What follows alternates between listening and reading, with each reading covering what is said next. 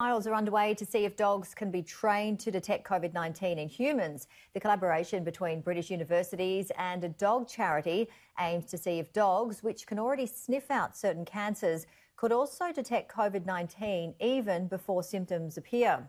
If successful, incoming passengers could be sniffed on entry at UK airports. Asher the Spaniel has 350 million sensory receptors in his nose.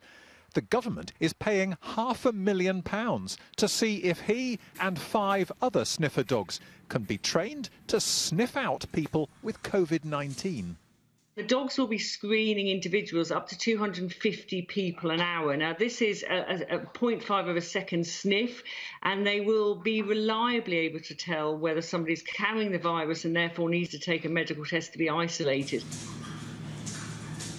This is how the same dogs were trained to detect people with malaria.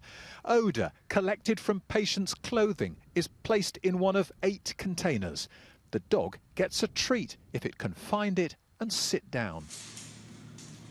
For the COVID-19 training, the samples will come from people who have the virus but no symptoms. And if the training works, the dogs could screen 250 people an hour as they arrive at UK airports. Well, I think it's really important to think about this COVID-19 as a problem that's not going to go away and it'll be with us for a year or 2. So in order to prevent infections sparking off into this country, we need to have good border security to identify people coming in with the virus. And if our dogs can pick up people, I think that would be a very strong thing to do. The researchers say they'll know if dogs can be trained to detect people with coronavirus by September, in which case hundreds could be working in UK airports by the end of the year.